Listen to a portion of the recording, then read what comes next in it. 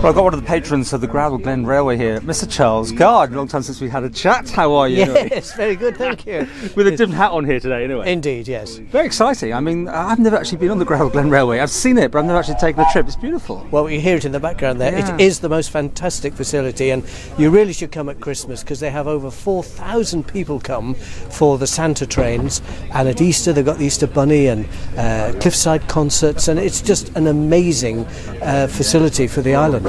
But today marks an occasion where the rolling stock and the engines, anyway, increases, well, 2 more. Yes, they've now got 8, actually. Now, Seems almost too many, isn't it?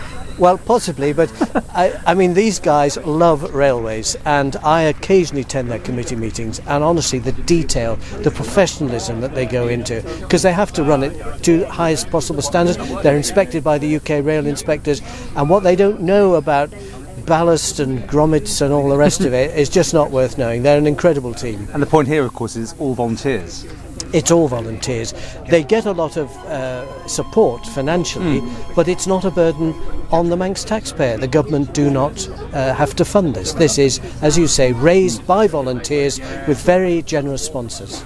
Now, the day we're recording this, they've got the Laxey to Douglas section of the MER celebrating 125 years. Yes. And you're explaining your chat about how the boom time was really on this time in our history. Exactly. 125 years ago, the MER was just beginning to get started, and the next year, as we'll be next year, the Snaefell Mountain Railway, then it was on to Ramsey, the hotels were being built, the Gaiety Theatre was about to be built, and boom time for Manx tourism. It must have been an incredible feeling. And other railways had purposes, in the sense like the little one in Laxey that just services the mines, Yes. but this was a tourist? This was feature, was purely, it? yes, Yeah. purely tourist, because just behind me here is the remains of the pens that the polar bears and the sea lions were in. They actually had polar bears and sea lions here, which was a tremendous attraction. Yes. And the cafe that the current team have rebuilt was here. There was another cafe down there. There was dancing down in the glen. There was the hotel. You could spend the whole day here.